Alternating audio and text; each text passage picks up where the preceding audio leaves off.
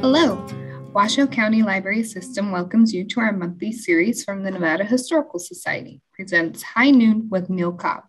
This afternoon's topic is about Nevada mining from silver and gold to copper and lithium, 170 years of development, presented by Paul Franklin. My name is Samantha, and I'm very happy to be here with you today. And now I'd like to introduce Sherry Hayes-Zorn with Nevada Historical Society. Hey, thanks, Samantha. And as always, we really appreciate working with the Washoe County Libraries to provide this program to people all over the place. You know, we're really happy to be able to have this joint project to be able to share our history programming during COVID. And what we've realized is kind of fun is how many people watch these programs once they're put onto the internet. And so we're reaching a much bigger audience. And so we hope you enjoy today's program. So I'm Sherry, and I am the curator of history here at the Nevada Historical Society. And we want to thank everybody for coming today, but I have to introduce our host, Neal Cobb, who is our honorary curator, and he's been a longtime supporter of the Historical Society since the late 80s, and he always does programming and supports the Historical Society, and we truly appreciate it. So without further ado, let me introduce you, Neal Cobb. Hey, Neal. Thank you. Thank you, Sherry. Our speaker today, Mr. Paul Franklin, has been an executive in the semiconductor industry for some 50 years. During his career, he was instrumental in startups of 5 different companies, now retired, but still consulting to start tech companies. He is a frequent lecturer at the Stanford University. Much of his time is now focused on Western historical research, specializing in areas of mining and technology. He has published articles in the professional journals, has been a lecturer for UNR's OLLI, which stands for Osher Lifelong Learning Institute, the Comstock Foundation, the Carson City Mint Museum, and he appeared on a local television program, Old Tales of Nevada, Past and Present. His first book, The Anatomy of an Ingot, follows the careers of 3 mining engineers and assayers who figured significantly in Nevada's early silver mining boom. Paul is presently finishing another book about a Comstock mining attorney who met with an untimely death at the end of a gun held by his mistress, who was formerly the boarding house manager in Virginia City in the early 1860s. So please welcome Mr. Paul Franklin. Thank you, Neal. I want to just step aside a little bit and say thanks to Neal. He's done a lot of introductions for me, I guess, to different forums, including OLLI. When one mentions Nevada to an outsider, the thoughts of Vegas, gambling, entertainment, atomic bomb testing, perhaps Reno and Lake Tahoe, and oh yes, mining. Actually, mining is number 4 today, behind tourism, which is number 1. Logistics and warehousing, believe it or not, are number 2, and manufacturing is number 3. Mining is 4. Well, it wasn't always that way. Historically, in the good old Comstock days, it was number 1. And I think this next slide really does it for me. It captures the whole mining scene, placer mining, a shaft there, panning, a rocker, a sluice, and modest hydraulic. This is a colorized Courier and Ives print. The techniques that were used initially were panning, and they used more improvements, such as the rocker that you see here. This allowed a lot more sand and gravel from the river bottoms or the sluices to be processed. The sluice was even a better improvement, because it could be as long as it needed to be to really efficiently separate the gold. There were riffles, little bars across the bottom, and they actually used mercury to capture the really fine gold as it was washed down the sluice. Now, these were the techniques that were present in California. And the mercury, you remember, for some of you, remember using it as a silver amalgam for fillings in your dentist. They don't use it anymore. But anyway, the hydraulic mining was really a good way to wash down a lot of ore. This was one that was the Malakoff diggings. And you can see great big spouts of water. This was high pressure water coming from dams and sluices, carrying the water to the pipes. And it was a way to really process a lot rather than digging shovelfuls of dirt. You wash this down the sluice like you saw in the behind picture. Hard rock mining actually took over very early. The Mexicans and the Spanish used it in Central America. This is a picture of one with the Mexican miners called tinateros with leather packs. And they did not have any climbing rope or anything. They went up these notched trees and poles, sometimes hundreds of feet underground, carrying the zurons, which were the climbing things. And they may have had 50 to 60 pounds of ore in these. Not a nice job, but that was the early hard rock mining. Now, hard rock mining took a completely more sophisticated turn in California and then in the Comstock. And let's get some terminology. There is no such thing as really a mining tunnel, or very rare. What a tunnel is really an opening at both ends. What it really is an adit. And an adit is a tunnel underground leading off the shaft, typically, as you see in the drawing. Then you follow the vein, which may be between a foot wall and a hanging wall, and that drift actually follows the vein, and that's where you start mining the ore, bringing it to the shaft, and then bringing it up. Then the head frame, which was at the top of the shaft, was used for bringing up not only the ore, but also bringing the miners up and down. And you can see there's a motor at the end that was in gear. That was run usually by steam engine. You can get a better view for this. This is a double hoisting engine. There's two drums. In the next, there's a picture of one in an actual setting. The whole combination of the hoist and the engine was typically housed against the elements. A lot of those have, if you go through Virginia City, you'll see just the head frame. Most of the buildings have been destroyed or carried away, but the hoisting works with a steam engine housed in there to protect it from the environment. Was the typical way they got out not only the waste rock, which was the Spanish called borrasca, but the ore, the bonanza ore. How did they get it out of the rock? Well, they had to blast it out, and they used holes and into the solid rock drilled by single jacking.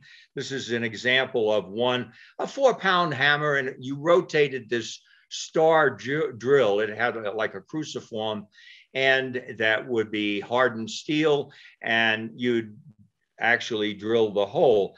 Actually, there was another way with two men, one with a 8 to 12 pound sledgehammer, and again, 90-degree twist.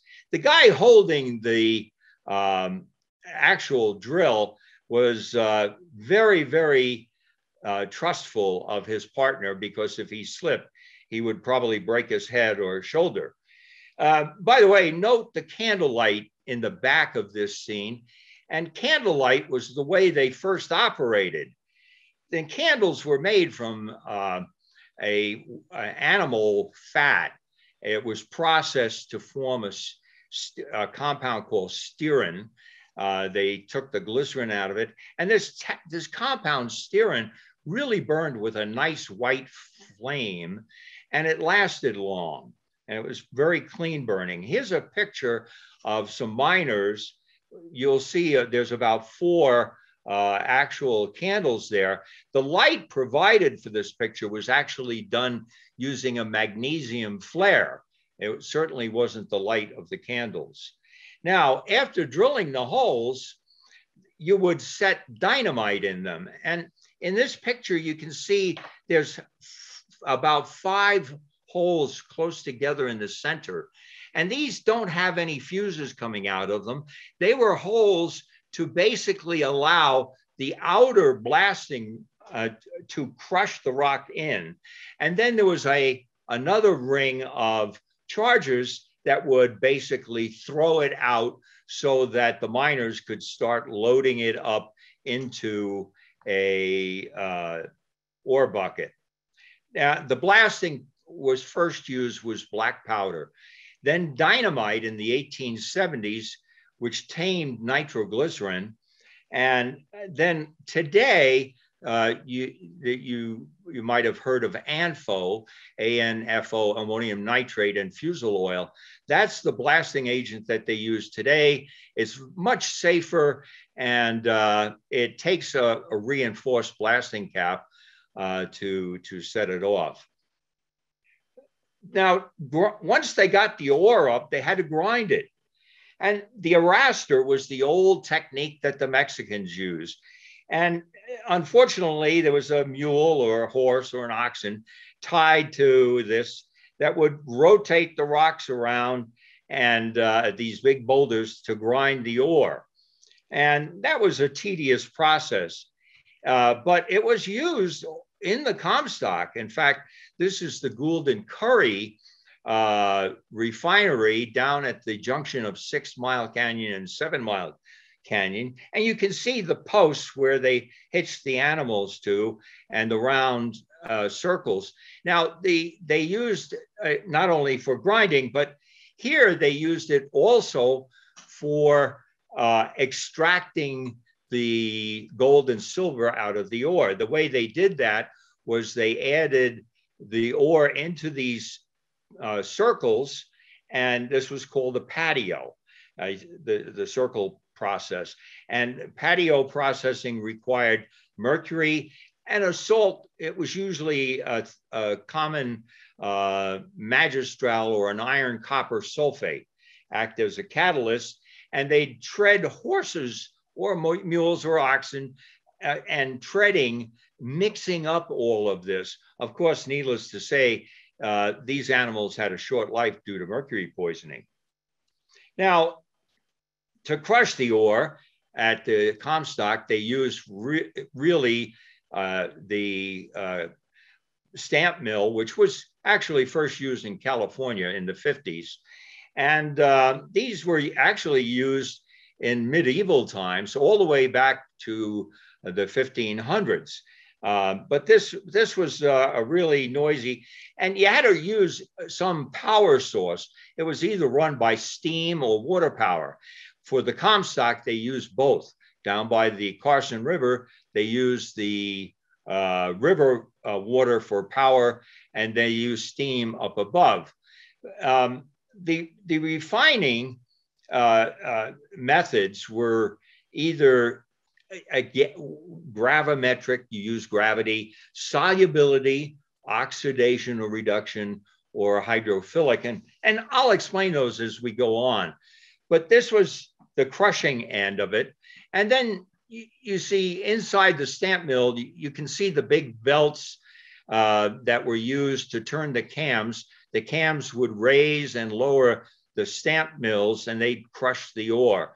The noise was deafening. I would imagine everybody had something stuffed in their ears in order to work there.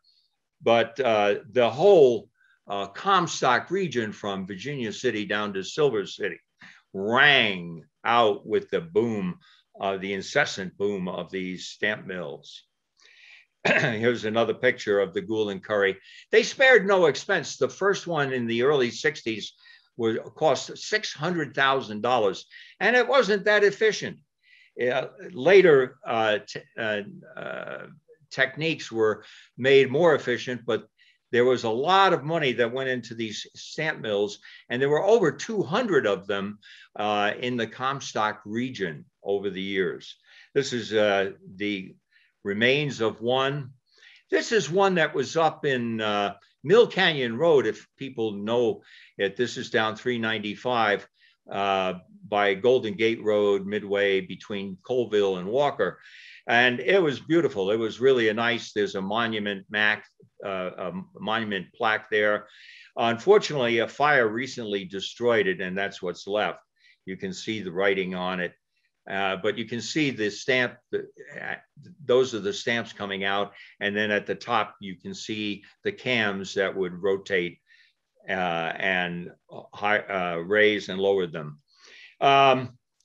The pan mill was the next step. After you ground up the ore, you use the pan mill for grinding the ore with mercury, salt, and copper sulfate. This was the technique at the Washoe pan process, they called it. And you can see the pans and the mullers for grinding the mixture in this photo. This is a diagram of 3 different types of pans that were used: the Wheeler, Hepburn, and Peterson pan. And these were gradual improvements into the 70s. Of course, you needed the engine. Up on the Comstock, steam was the only way. You had to burn wood. And, you know, wood was scarce. If you've been up on the Comstock, you've noticed there aren't that many trees. And the few pinyon pines left are very small and not enough to fuel a big steam engine.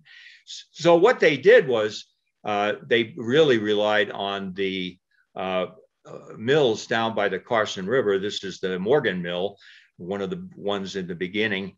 And these were built right on down the Carson River to Dayton.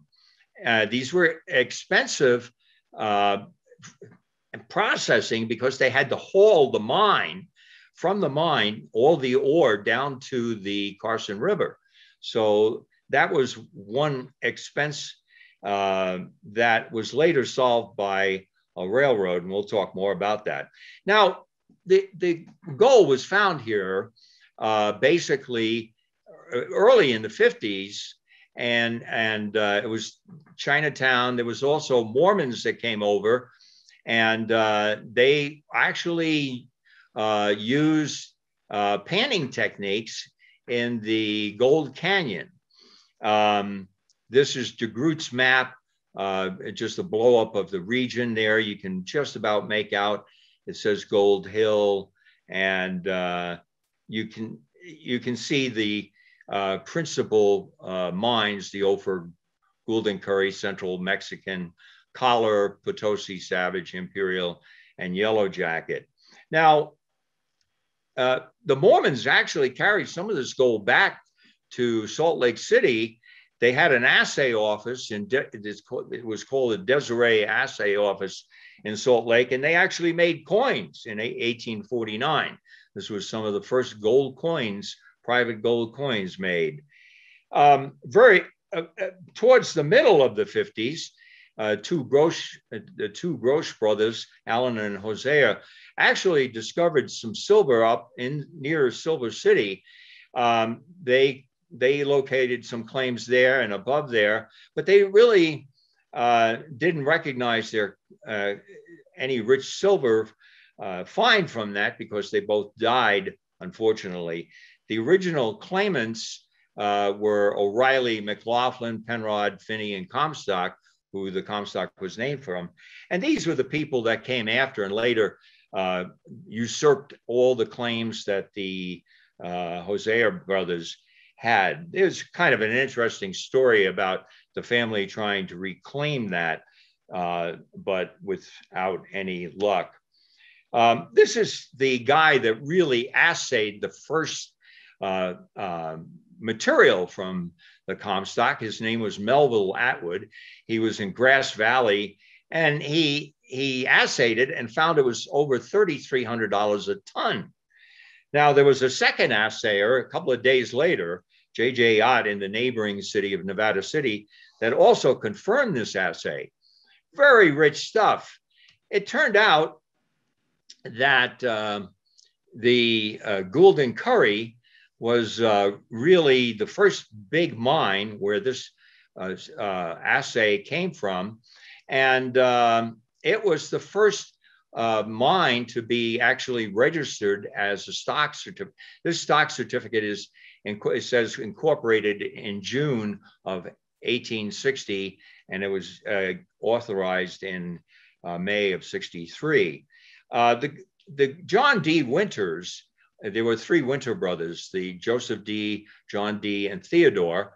And John D. made sure that his brother, who actually bought into the first Comstock mine and distributed to the three brothers. They made out very, very well, by the way, as did this guy, George Hurst, who was a friend of Melville Atwood, the assayer.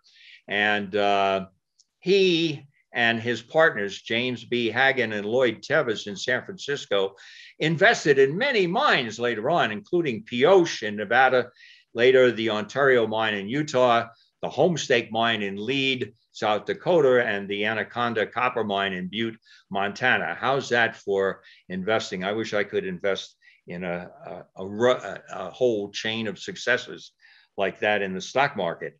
All proved to be incredibly rich, making Hearst one of the wealthiest men in the mining and in the United States. And he is, of course, the father of William Randolph. About this time, all the ore was brought to San Francisco, believe it or not, for processing. This is a sign, rather an ad in a newspaper in 1860. In July, it says Washoe and silver ores, lead ores, and gold-bearing. And this was by two mining engineers, Mosheimer and Kustel, both from Hungary and Germany, who were educated over there. And they actually had a processing area, and all the ore was carried over, believe it or not, to San Francisco. Now, the shipping charges were $400 a ton. And about $400 a ton in refining and another $110 in shipping charges. So, but there was still a lot left for a nice profit because the ore assayed $3,300 per ton. So that was really well worth it. However, Kustel really looked at this and said, you know, what we really need to do is put a refinery over by the Comstock. And Kustel and Mosheimer actually built one of the first mills on the Carson River right outside Dayton. By the way, Kustel authored the first book in the Nevada Territory. It was a book on silver and gold mining in the Comstock, a rare volume, if you can find it. Now, the Comstock at the time belonged to the Utah Territory. Brigham Young wanted to actually establish a state called Desiree and tried to do that during the Missouri Compromise of 1850.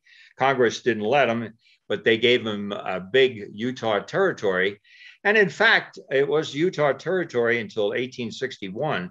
Here is an actual Pony Express stamp. It's stamped Gold Hill, Utah. So this was done in early 1860 or 1861 beginning of 1860 in March, when it became Nevada territory. This is kind of a new map, thanks to Stan Pear, of the first mining area. And you can see not only the mines and in Gold Canyon, but also the Carson River mills. It starts with the Mexican, Morgan, Brunswick, Vivian, Santiago, Eureka, Franklin, Woodworth, and Lyon. So this is the way it looks today. You can actually hike up the Carson River and see the remains of a lot of these mills. The slides at the Carson, or on the Carson River, this is the Rock Point Mill in Dayton. And you can visit this. It's one of the largest ones. And it was built a little later in 61. And it was owned by a number of people. It was one of the largest mills in the country. And it really later, I think in 1868, was owned by the Imperial Silver Mining Company. But a lot of the mines at this time were actually contracted out to independent mills to process their ore and recover the gold and silver.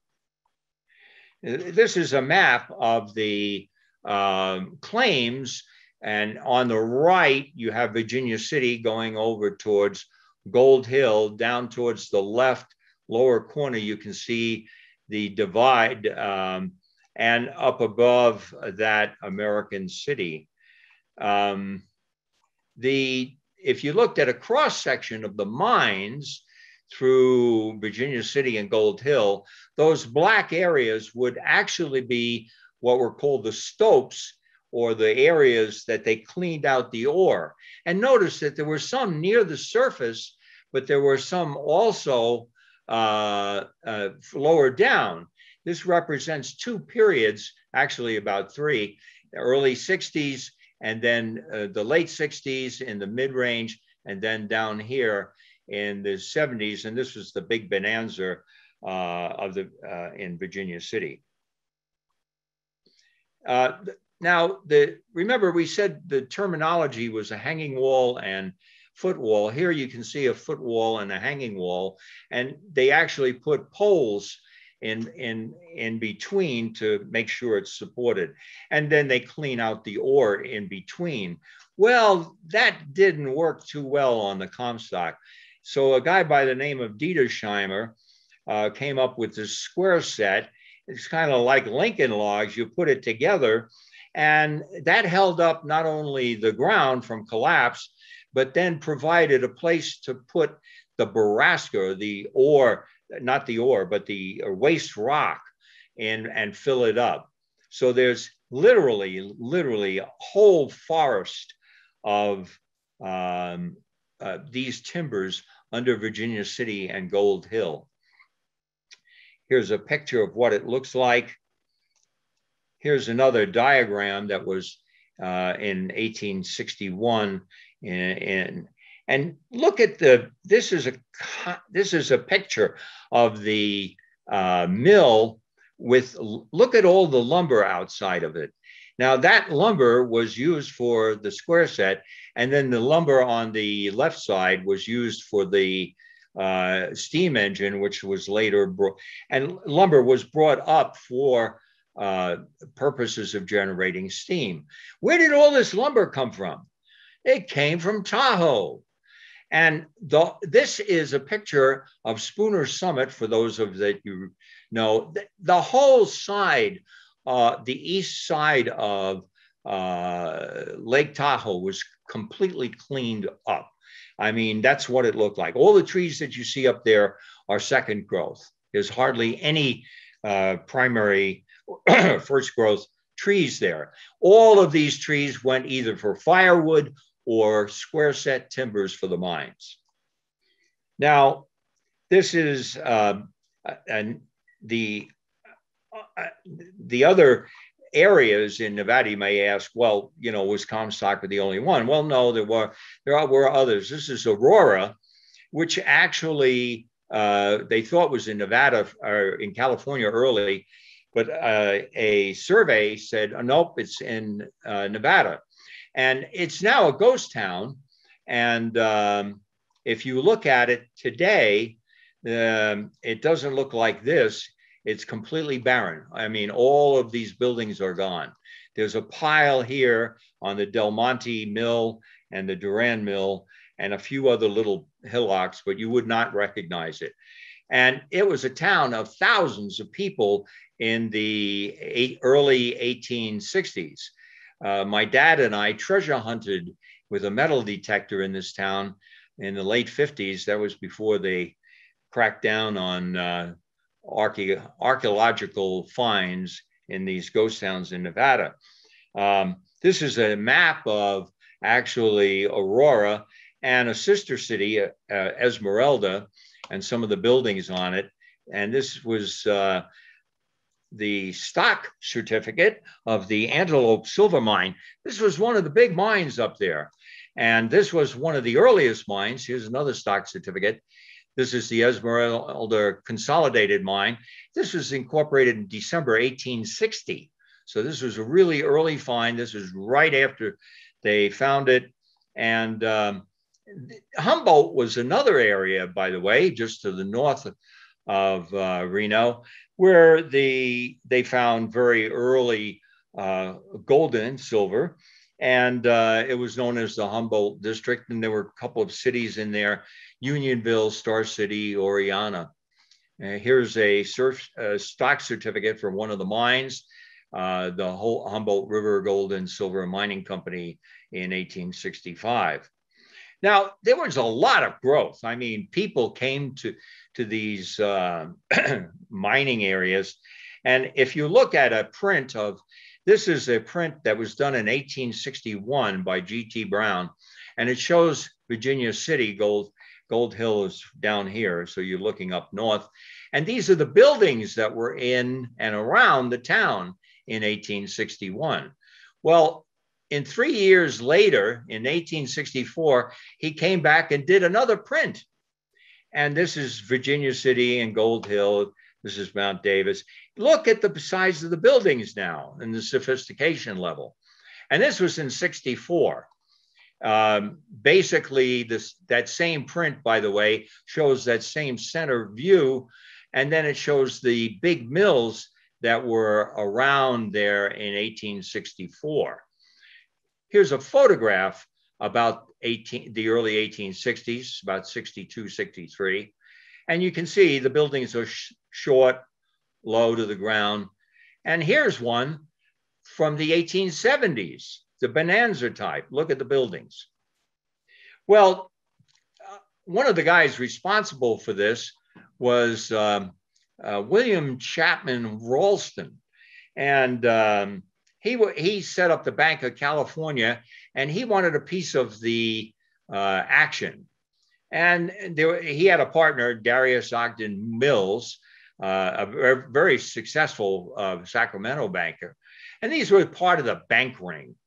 And they hired a guy, William Ralston, William Sharon, and they hired him basically to run the banking extension in Virginia City and then later Gold Hill.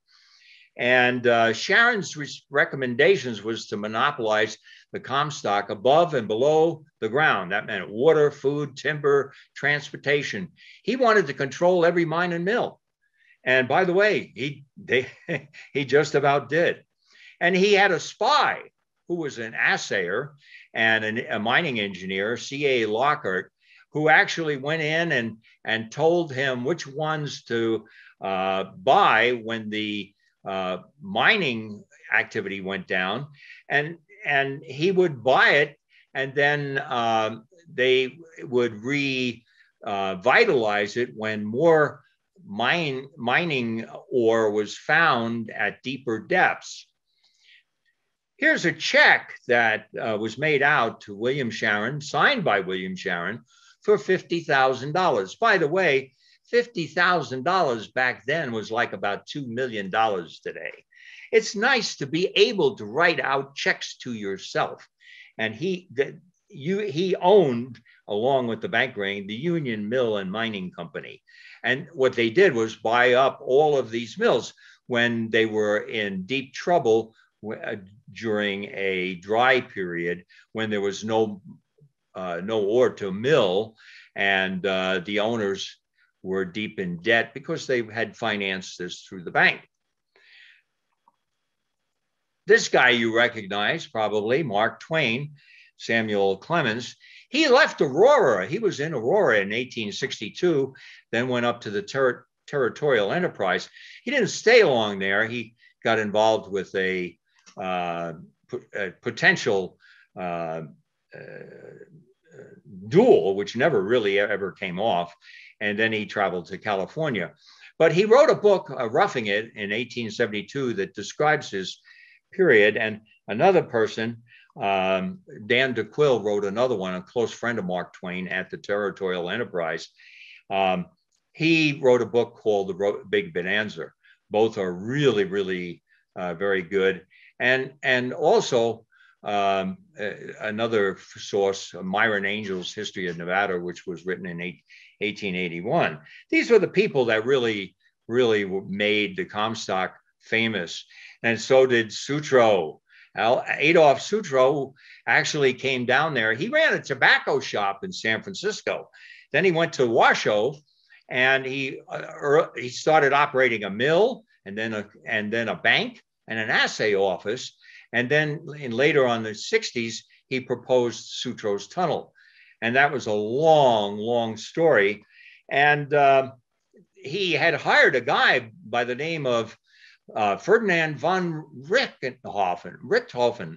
And he was a noted mining engineer from Germany.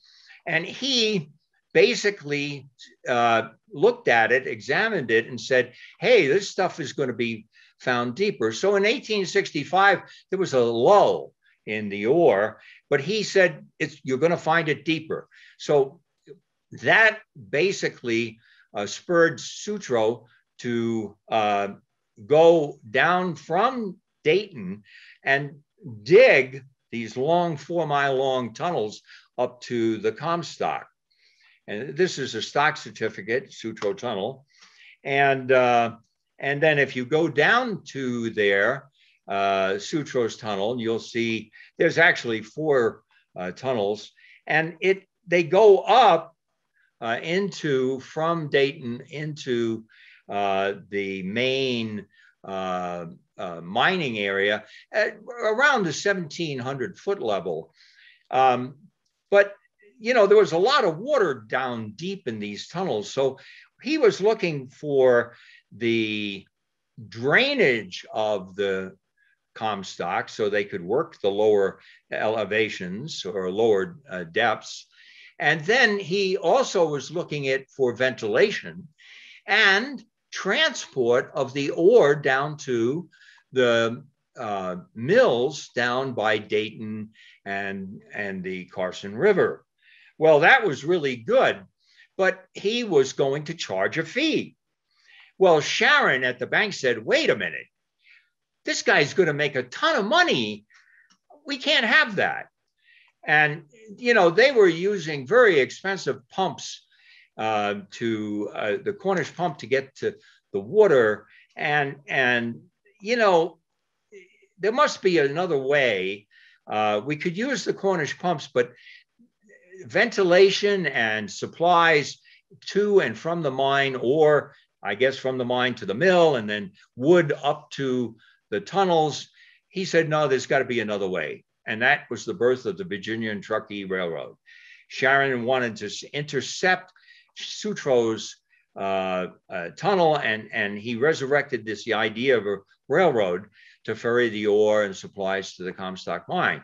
It was cheaper, and it could be done fast. And he built it faster than Sutro could actually connect to the mines. This is a mining stock that they put out, or Virginia and Virginia Railroad Company and Truckee Railroad Company stock certificate. You can see it's 1869, signed by Sharon. this is the train. This is actually over Crown Point Ravine, which is no longer recognizable, but there was a ravine there, and they built a trestle over to Virginia City from Gold Hill. And the train went all the way through the town and stopped at all the mines. And you could see the ore cars from the mining mills up in Virginia City. And that was a really great boon. And it was just in time for the big bonanza, which was in the mid 70s. And meanwhile, there was a law, a mining law of 1872, and there were some laws put down. And by the way, later on, Sharon had a lot to do with that when he became a senator. There were a lot of mining innovations in the 70s during the big bonanza. One was dynamite, and attained Nobel's nitroglycerin. And then the compressed air Burley drill. There's no more slamming sledgehammers and whatnot. This was a compressed air drill. And it was called the Widowmaker because it raised a lot of dust, and people, the miners, got silicosis. They reduced that by putting a water spray in it. And here's a picture of one. And you can see the compressed air, there's water, and here's a drill. So you can see, by the way, you can see a blasting pattern on the left here. Here's a man with a drill. It's a very heavy piece of operation equipment, and it took 3 men typically to operate it. And this is one of the Carson mills. This is Eureka Mill. This is the Brunswick Mill, the interior. And this is the main Bonanza King. This was a guy by the name of John Mackey, who the mining school over at UNR is named from. And there was James Fair and James Flood and William O'Brien. O'Brien was a barkeep. Flood was more the financial guy, but James Fair was also really involved in the mines and supervised them. You can see this is Mackey's signature on the Hale and Norcross check. Here is the big bonanza in 72, but really 75, 76, 78, all the way through there. This was the big find, but it was down deep at 1,400 to 1,550 feet. And they took out just a tons of ore from that. This is more of a picture. This is the consolidated in California shaft house. And here's inside of it, the California pan mill. Give you an idea. This now the Bonanza Kings got pretty wealthy from this real quick, from the original Gould and Curry. You can see James Fair's signature, but then he also signed, and this is the Pacific Mining and Milling Company. They actually did the same thing that Sharon did a decade earlier, bought out all the old mills and a couple of the mines and combined it into this. And they actually formed their own bank, the Nevada Bank. This was quite an operation.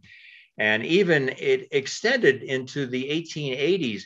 Look at this Wells Fargo receipt for the 10 bars of bullion at $38,000. And where is it coming from? The Con Virginia and Mining Company, the big bonanza. The bars that they transported, by the way, were very big. They weighed over 100 pounds. Why? Well, it's kind of hard for, horseback thieves to rob a Wells Fargo shipment and put a bar in each saddlebag and ride off into the distance. That'd be 200 pounds additional weight So they made these bars so that they couldn't really steal them on the way to San Francisco to the mint for coining. In all of this, the assayer was a very important person. He would grind some of the samples of the ore. He would actually test the ore so that the superintendent would know, well, should we go here or there? Where should we drill next? And what kind of returns are we going to get? This is a picture of them doing the assay, the fire assay, to determine the gold and silver content. But they very often would receive amalgam mercury from a sample from the mine, and they would distill off the mercury through this distillation column and get to recover the gold and silver.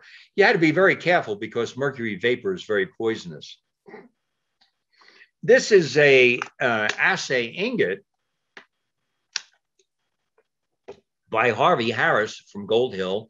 Notice it's Nevada territory. This is before October 1864. And it has gold and silver in it, but it was, this is actually dated. Harvey Harris was a well-known assayer, first in California and then later on in Gold Hill. This is really interesting. I used to own this. I sold it to another collector, but this is a Consolidated Virginia assay office, and it's a punch that they use to punch the bars to identify them. Look at the other end of it, how smashed that is. Can you imagine how many bars that actually smashed the logo into? I would like to have a few of them, and hundreds of bars stamped. And this is what the face looks like. It's reversed, and I did a reverse so you could read it. So the Comstock lode was very large, $450 million in gold. I mean, at today's prices, that'd be over almost $16 billion. This equaled about a third of all the gold and silver found in the US. 80% of it came from the Comstock lode, and 40% of it came from the Con Virginia in California, the big bonanza. And the first 3 years of the big bonanza, they produced about $3 million a month. So remember that, multiply that by about 40 or 50 to get the value of in cash today. So this was really big. This is incredible. Today, we only have the ruins. This is the ruins at the Charles Buttermill cyanide processing plant, which is down as you go down 7 Mile Canyon past the Gould and Curry site. This is the next site. And then the Donovan Mill, which is being restored, is in Silver City. And that used cyanide. That was one of the first ones to use cyanide. And the American Flat was a big operation later on in the 1920s, and that used cyanide also. So cyanide was another way of extracting gold out of the ore, and it was much more efficient, and it was lower cost, and of course it wasn't as poisonous and environmentally damaging, which they didn't care about at that. This is a later picture of the cyanide flat, and of course they tore it all down now because it was a problem, a menace, they said. So the Dayton Dredge was the next operation, and this was done also in the 20s. And this was actually right outside Dayton. If you turn up one of the main streets there and you keep on going, you'll see a site that's fenced off. And it was where they put a big dredge in, and they recovered a lot of gold. About $300,000 was recovered. This is other discoveries and Reese River in Austin was one of the big ones for silver, and very rich silver. And Jacobsville, Clifton, and Austin, they were all near each other. Yankee Blade, Carson, And this is what it looked like back then. And today you can go up through Austin and see very, very, very many of these piles or pile of tailings. This was done about 1867.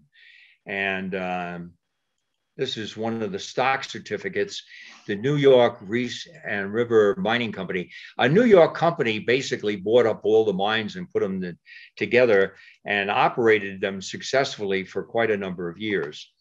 Now, silver ores are really complicated. Some of them are very complicated, as you can see from this slide. Ruby ore is a silver antimony. SB is antimony. S is sulfur. Silver antimony sulfide. Silver sulfide.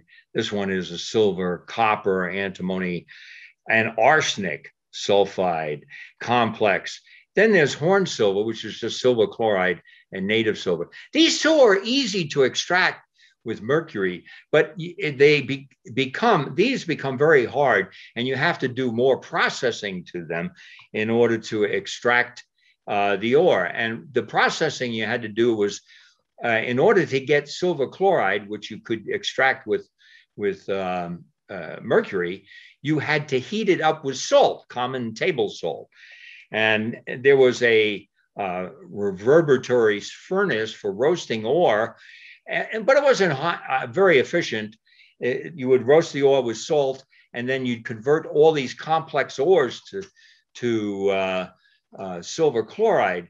Well, they basically would have an operation crushing the ore, roasting it, and then into the pan process.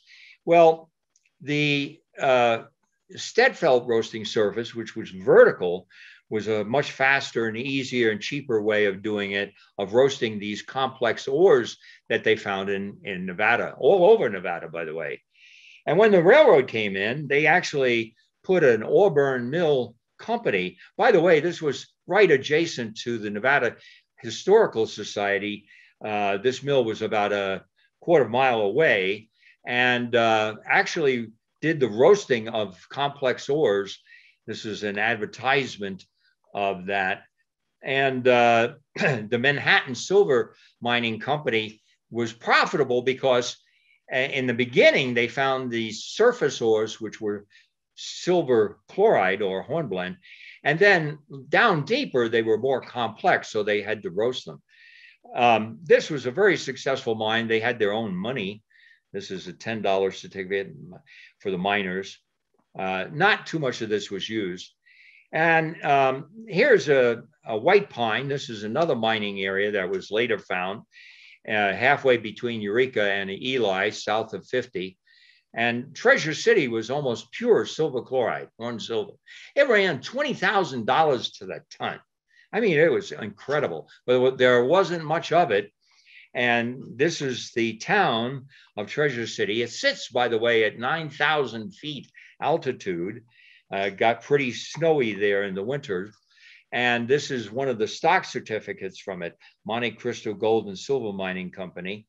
And this is what's left of the town. I mean, this is about the only building that's left there on top of the mountain. There was another a mining boom in Eureka later on, Ruby Hill. And these are the Eureka claims.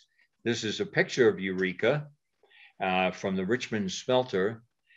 And smelting lead and silver and gold at Eureka was a completely different type of operation now. Well, they found that if you smelt, basically what you do is you heat up the ore, which is very highly concentrated in lead. And what happens is you oxidize this to an extent that all the ore, all the other elements form up a complex silicate which rides up above the lead. And the lead is melted and it just drained off at the bottom, and it contains the gold and silver. But you have to refine the gold and silver from the lead, and that's a separate operation. That was done, by the way, in the Bay Area. And this gold and silver literally was the big cash cow, but so was the lead. The lead was, of course, used for bullets, et cetera, et cetera. And you can see them pouring off the lead silver from the smelting operation here. Now, this required a lot of heat, and they had to use charcoal. And basically what they did was they made charcoal in these ovens. These ovens are in several places in Nevada. And they would basically burn wood and mesquite and whatnot in these beehive kilns. And they'd hold about 50 cords of wood. And they'd basically use that charcoal for the smelting process. The final refinery from lead, gold, silver bullion into gold and silver and lead was done by the Selby Smelting and Lead Company up in San Francisco. This is one of their assay receipts, and you can see how much gold, lead, and silver. And then here's some of the stock certificates from Eureka. And here's the operation at Eureka. You can see all of these are the old used crucibles. Here's another view of Eureka today. And this is Pioche, another very rich area, which produced a lot of wealth, about $5 million in silver in just a few years, 69 through 1872. Pioche was a bad town. There were 74 people buried in the cemetery before they buried anybody dying of natural causes.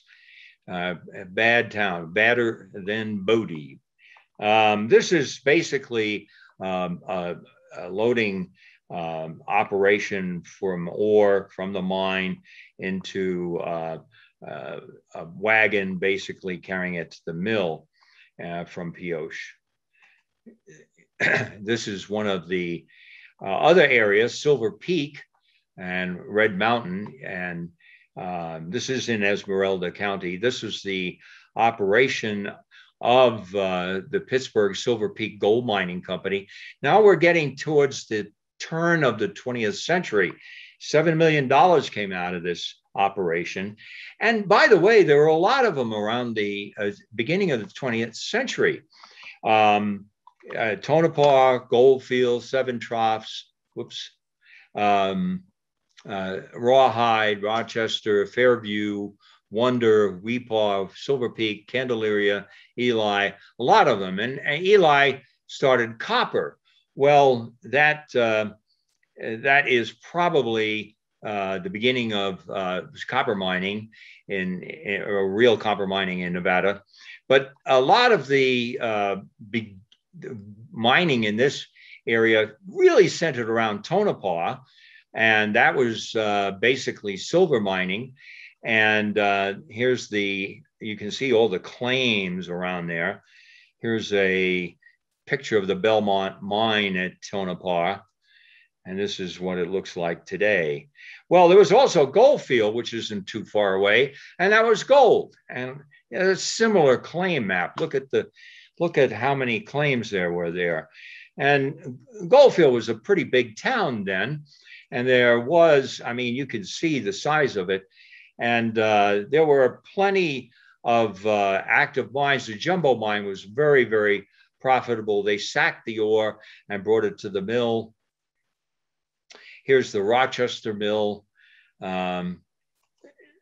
Here's, during this period, we've got to look at some of the modern mining technology that came about. Candles went to carbide lamps in the 1890s, and then electric lights started around 1900. For crushing the ore, they used ball and rod mills. So I'll show you a picture in a minute. And then froth flotation. They used to separate particles of ore from the gangue or the waste material or sometimes known as Baraska. And this relied on that hydrophobicity differences between minerals and waste rock, and increased by they used surfactants and wetting agents. And then the open pit mine, which was in situ. In other words, you didn't bring the mine, you processed everything there. And I'll show you some pictures of that. We'll go over that. Here's the rod and mill. This is the rod crusher, would rotate and it crushed the ore. This is one with balls. And the loaders were no longer shoveling ore. They'd use these to load them into ore cars. And they were electric power, or first compressed air and then electric power. Here's today an electric engine that's pulling all the ore cars through the tunnel.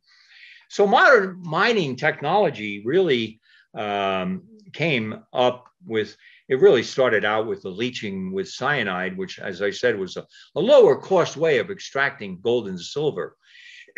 And it not only had better efficiency, the old mercury you only used 60 to 70% recovery. So when cyanide came along, they went back through the dumps and they started going back through the ores and trying to reclaim the poorer or leftover gold and silver. Leaching with other chemicals for such as sulfuric acid for copper in the early days. And then one of the largest US precious metal heap leaches was the Round Mountain, Nevada operation. That had over 150,000 tons per day of ore going to be crushed, or the run of mine, they called it ROM heaps, at an average of only 0.55 grams of gold per ton. So this really could recover gold at very, very low concentrations. And this is what another open pit mine looks like. Here's another one. And you notice there's like roads here, and there, you see that truck there? Well, that truck is this truck, and it's huge, and it can carry 100 to 350 tons. This is my granddaughter inside the tire of that truck, and she's a teenager there, believe it or not. And the scoops that they used to scoop up the ore and put it in the trucks. This is Big Brutus. This is one of the biggest ones, about 350, 400 tons at a scoop. Now, the leach field was right there by the mine. What they would do is they piled up the ore, the waste rock in another place, but they piled up the ore and they'd put these tubes running all over, and basically they would let a dilute solution of cyanide for copper or for gold and silver. And then they do a very similar process for copper mining. And the Lyon County, the first was in 1918, the Empire Nevada mine. And then Nevada had only one copper mine in 1995 left. It was the Metco MacArthur mine in Yerington. But Nevada had really been one of the largest.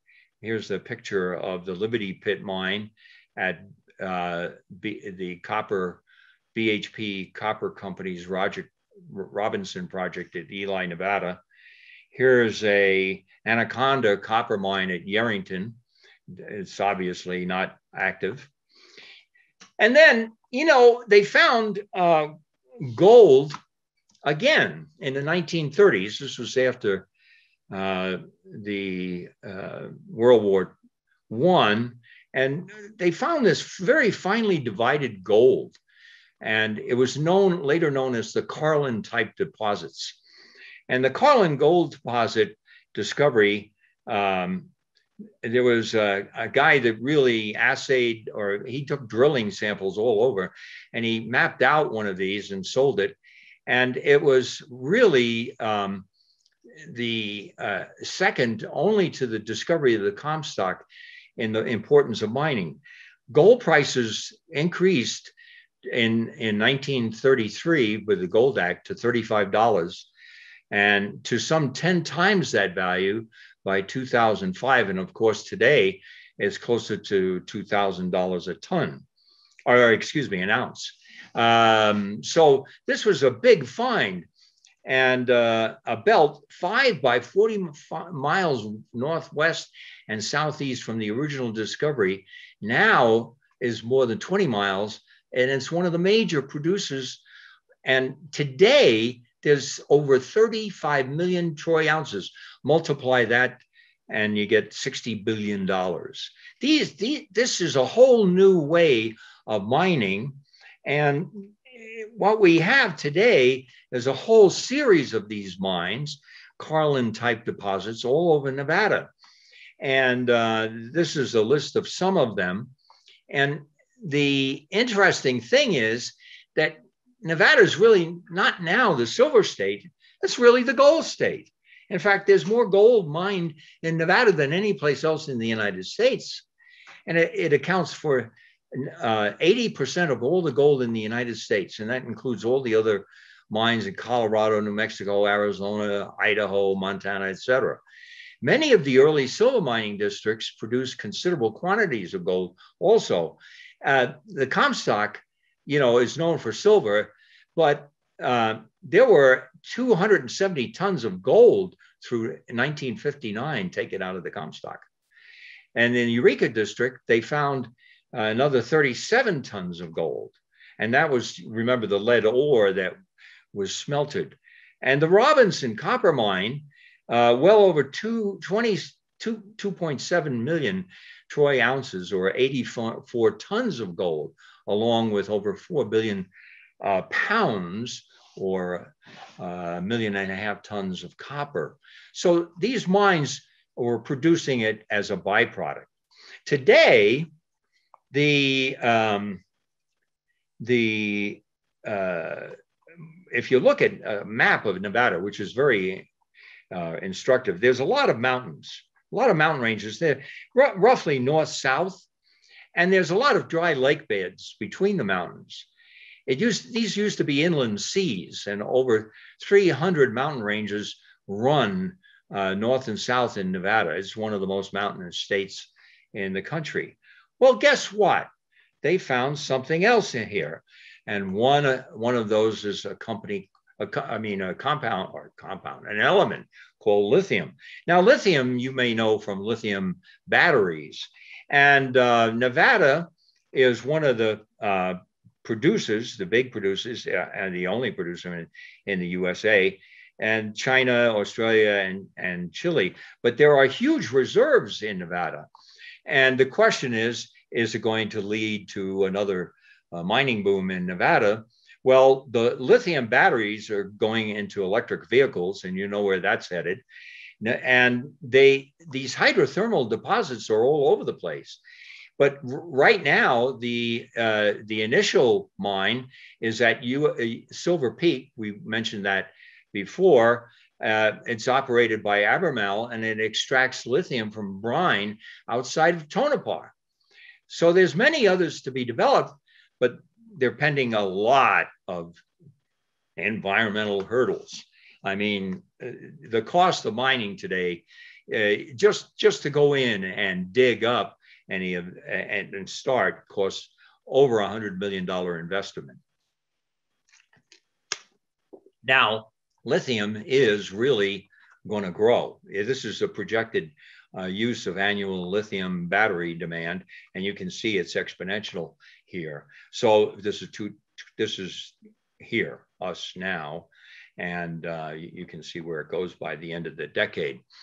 And so lithium is not only the other element that's found in these lake beds, there's also rare earths, and these are used in catalytic converters, hybrid automotive batteries, wind turbines, LCD screens, electrical engines, medical imaging equipment. The rare earths are very important. China is one of the biggest depositories of these, but Nevada could be mined to extract these. So in the future, there's that possibility. So that'll give you, that brings us up to today. And I want to thank you for your attention.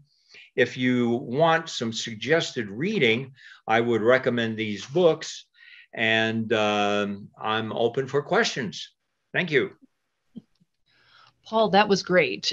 You covered so much of Nevada's history, and I know I was writing down a lot of facts, but also some questions as well. So let me look at our chat list. I see there's several questions. All right, our first one. Linda had asked, where were the the hydraulic diggings that you had shown early on? Those were actually in California. They have done some hydraulic mining in Nevada, but the nature of the ore and the deposits don't lend themselves to it. But that was a technique used, for example, if you go up to the Malakoff diggings, just above Nevada City, you can get a great example of that. But they were also used in some places in Nevada. Yeah, I know of least Round Mountain as being one of the places, but yeah. I'm not sure exactly where else. So yeah, any place that there was a hydraulic mining, they could use that. But that was in the earlier years. In the later years, they used these dredges that I showed in Dayton, the dredge that was used there to recover over $300,000 worth of gold that the panning of the early prospectors never claimed. Did they also dredge in Austin? I knew about Dayton in the 20s, but I know I've heard of at least one other. Maybe it's... They may have, yeah. I don't know about the later processing in Austin. They could have, because the surface deposits in there were really hornblende, silver and silver chloride, and you could recover that very easily. And so, you know, that kind of ore would lend itself to hydraulic methods. But if you have ever gone to Reese River and Austin, there's not much water there.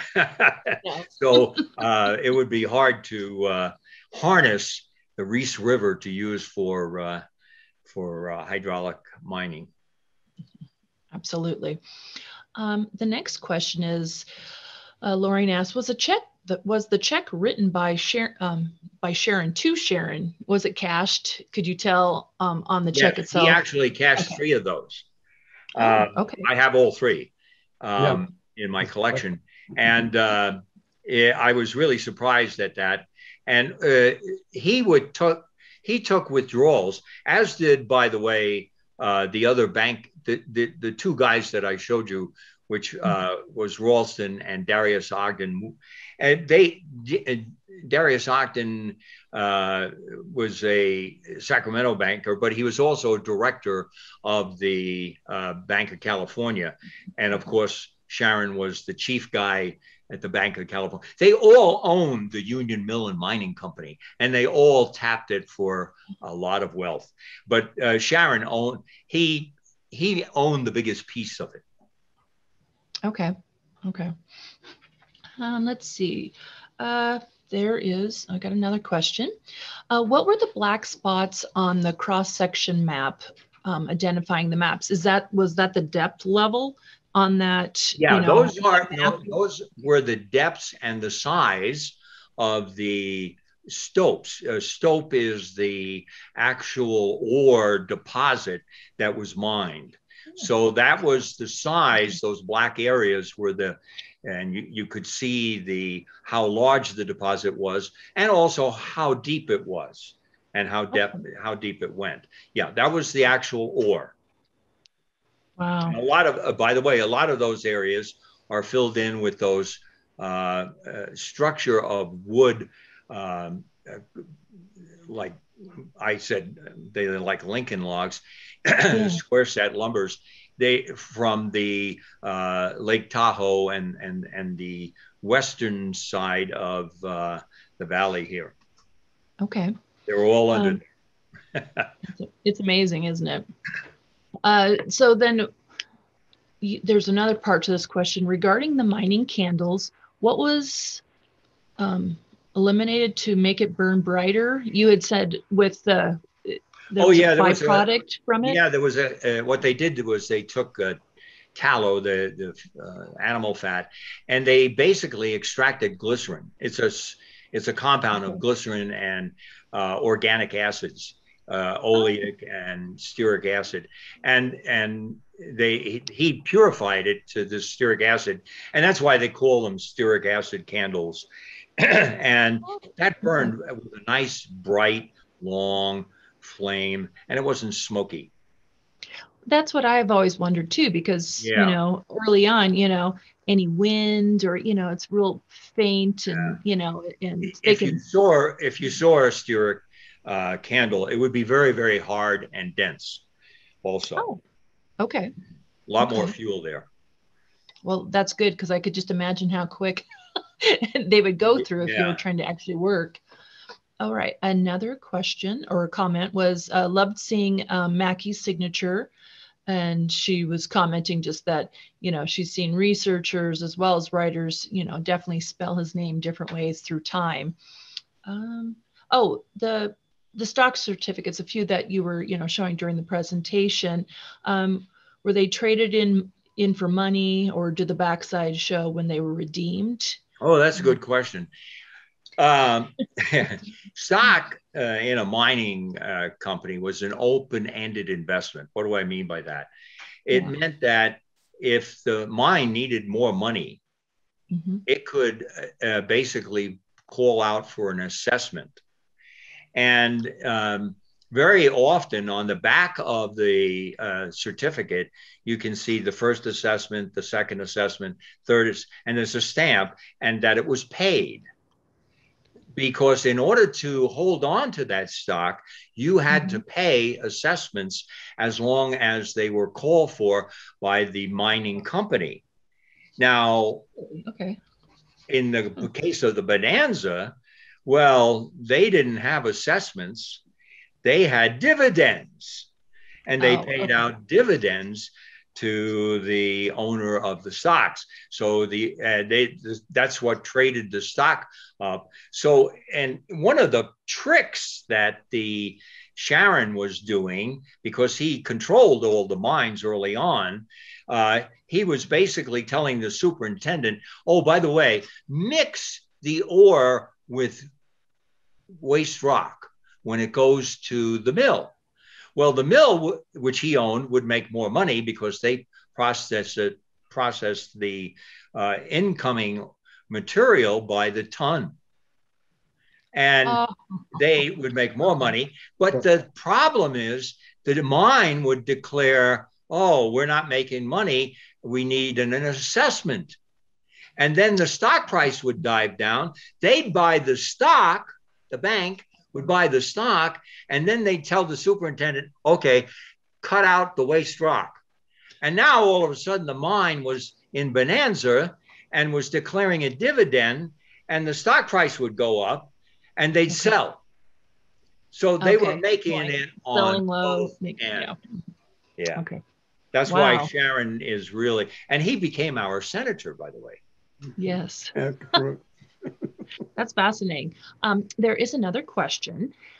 So can you find precious and semi-precious gems within silver and gold mines, or because of the rock structure, or those kind of different locations? I know, you know, you can see it in like marble and other stuff, but that's kind of the question. Well, it depends on the semi-precious stones and where they're found. They're found in different matrices of rock.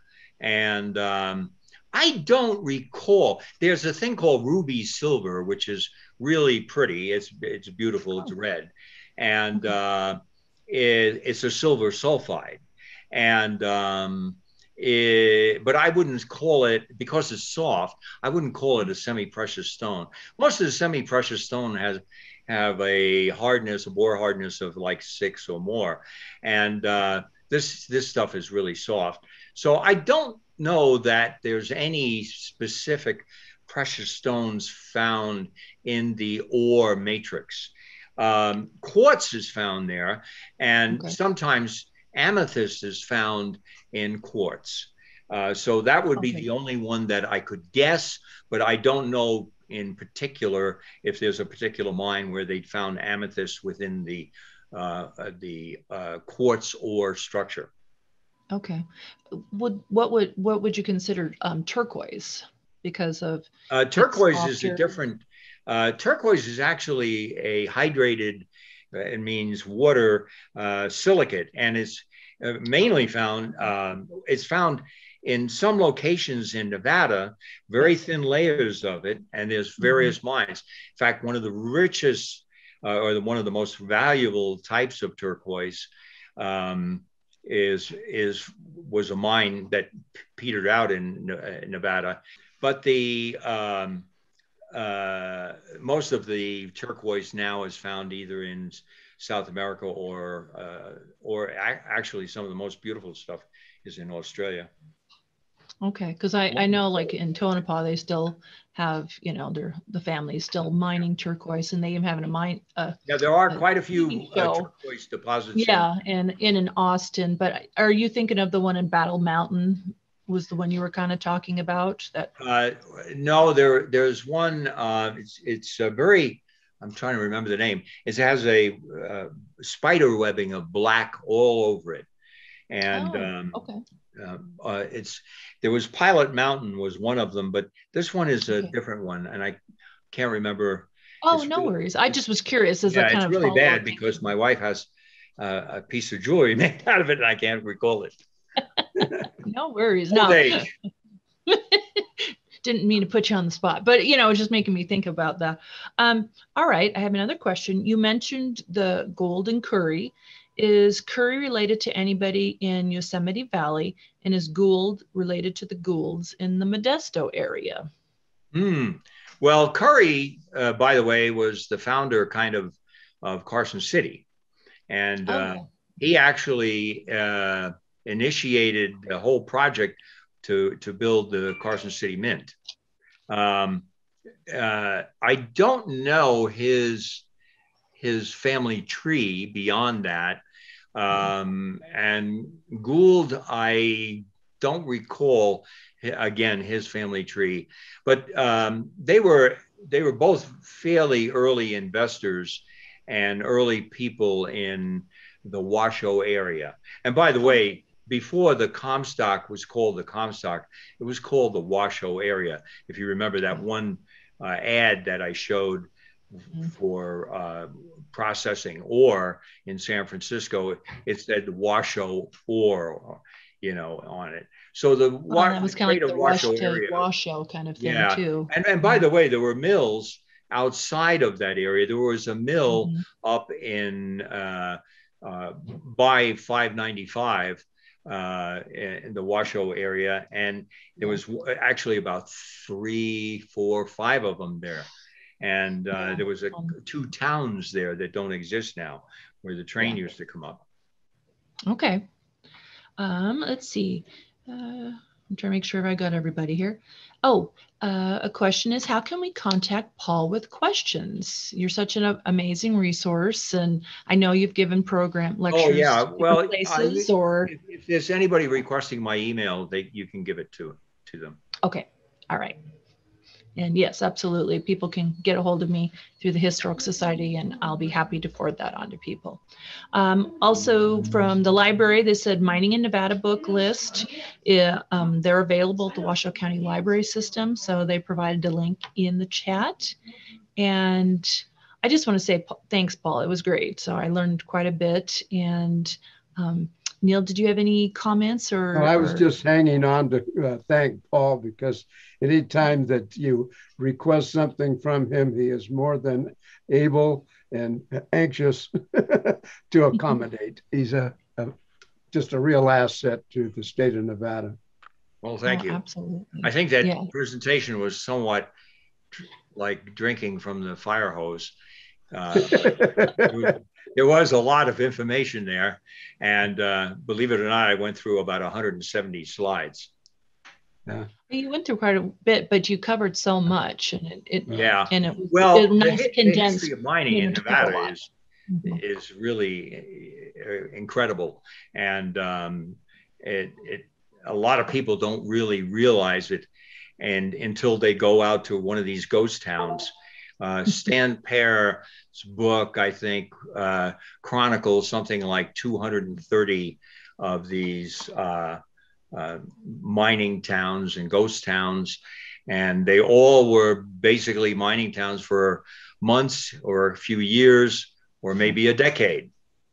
The interest in mining and the ghost towns and the rest of it stands sold up in the 35 or 40,000 of those books, the Nevada ghost towns and mining camps. Oh yeah, he's in the last issue he upgraded all of the maps and everything. They're in color, so it's really easy to find out where you want to go and directions. They are great. I would recommend those to anybody, because his two books, the one with the maps and the earlier one, which I think it was his PhD thesis. It was his, no, it's his master's. He doesn't have it. Yeah. We talked exclusively about that one day. He wrote that years and years ago, but it has great photographs and descriptions of all the ghost towns. Yeah, it's definitely one of our reference books that we use for people doing research. Sometimes you don't always know, these little towns that have kind of come and gone real quickly. So it's still an amazing resource even to today. Yeah. So and he gives a talk every once in a while, and he has a tremendous photograph collection. And what he's done is he's gone to all these towns, and he's taken a picture of a particular view, which he has an old picture of. So he gives a before and today type of comparison of all these ghost towns, which is amazing. I know he did that at an Ollie presentation once, and I saw that at the what is it? The Candy Dance.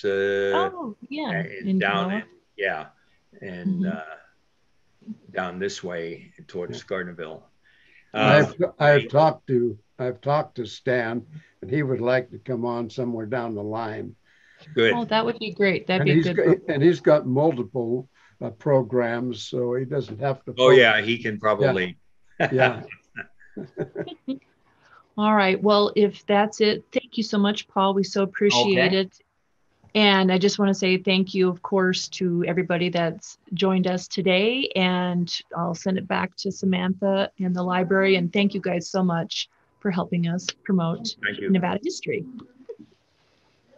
Thank you all for joining us. Thank you, Sherry Hayes Zorn and Neal Cobb and Paul Franklin with the Nevada Historical Society, and Russell, our Washoe County Library Tech Wizard, for making this event possible today. If you'd like to see what's coming up, you can visit events.washoecountylibrary.us, where you can also access our Virtual Explorer, which is a publication listing of all our virtual and in-person events. All right, everyone have a great day. Thank you. Okay.